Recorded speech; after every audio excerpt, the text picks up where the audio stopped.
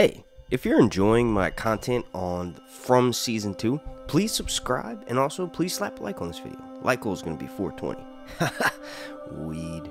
Okay, so typically what I've been doing, and what I do for other series, is I'll break down my favorite moments of the episode, and then explain them, and then sort of give a back and forth of my digestion process of what I thought from the scenes, right? I try to make it like an open conversation. This episode, although about 23 minutes of it was filler, we had one massive event happen that sort of, well, no, not sort of, it completely changes the rest of how this series is going to go, right? They figured out a way to kill these motherfuckers, right? So if you're watching this, you've probably seen the episode. Basically,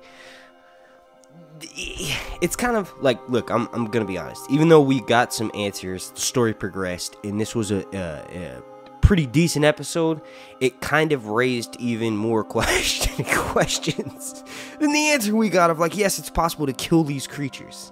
All right, so the first thing is how in the hell, how did that work? All right, so we saw, like, they're like, yo, Ellis needs blood. He's been stabbed. Speaking of which, I can't believe he survived that. Holy crap. He got knifed in the lungs, right? But that's besides the point. They figure out that, you know, Boyd, being his father, needs to give him blood, right? But Boyd has this bloodworm disease. So they're like, who are we going to give it to?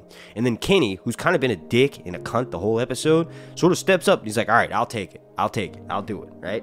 I think initially, I don't know if anybody else thought this, but initially I thought Boyd was going to go look for Sarah. I'm like, good fucking luck, dude. The monsters are out there. It's nighttime. How you going to find Sarah? But no, he gave it to the monsters themselves. That was definitely unexpected. I was not expecting him to do that. To be honest, he's got some thick-ass plot armor. I thought this is going to be an insane way for Harold to die. Oh, the actor who plays Boyd.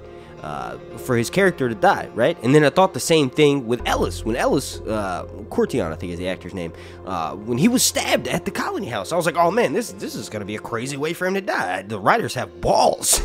They're just going to kill both of the two of the main characters like that, like unexpected. We thought that they would be killed by monsters, but just didn't know how, right? But instead, they killed the monster, and Ellis is alive, right? So the process of Boyd doing that was believable, yes, but also you could tell that the writers were like, all right, we've got to give a definitive answer, but in a roundabout way, right? So here's what I think. I literally just finished watching the episode, right? I haven't read any rhetoric online, anything from the Facebook groups that I'm a part of, or the Twitter, Fromville threads, or anything on Reddit, right? This is just my direct thought.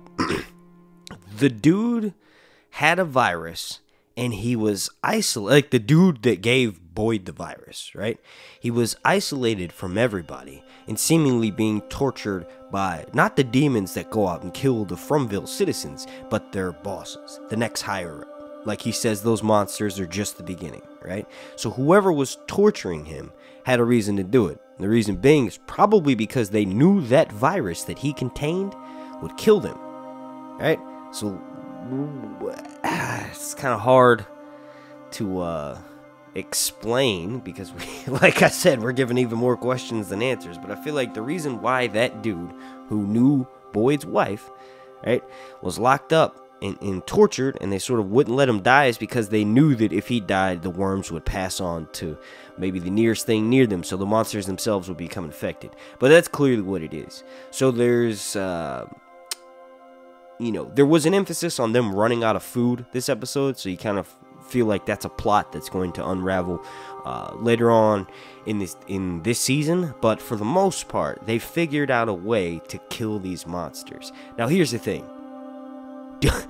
Did Boyd get rid of the disease that would kill the monsters? Like, does he no longer has the worms, right? If you pass it on to the monster and then it killed the monster, we'll find out. I mean, when the trailer for the next episode comes out, if Boyd still has the bloodworms, then he can continue to do that.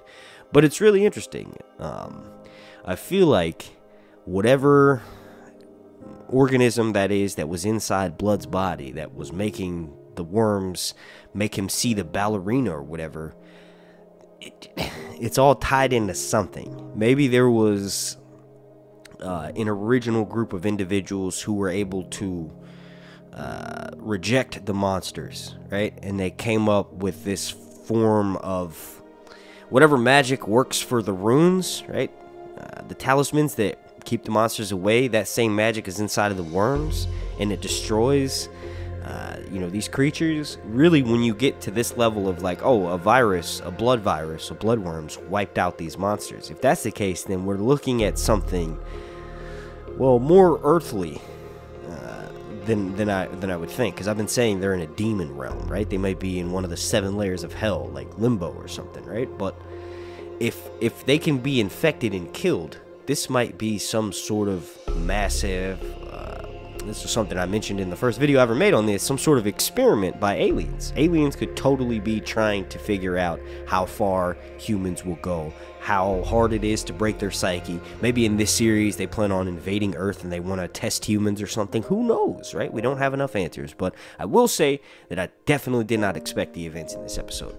I know this is a lot shorter, as I'm going to be wrapping this video up right now. I know this is a lot shorter than my usual From videos, but if you want me to do a longer version, maybe like a podcast format where I talk about the episode and all the events that have happened so far, maybe like something for like 30 minutes to an hour, let me know down below. If not, well, thank you for watching this.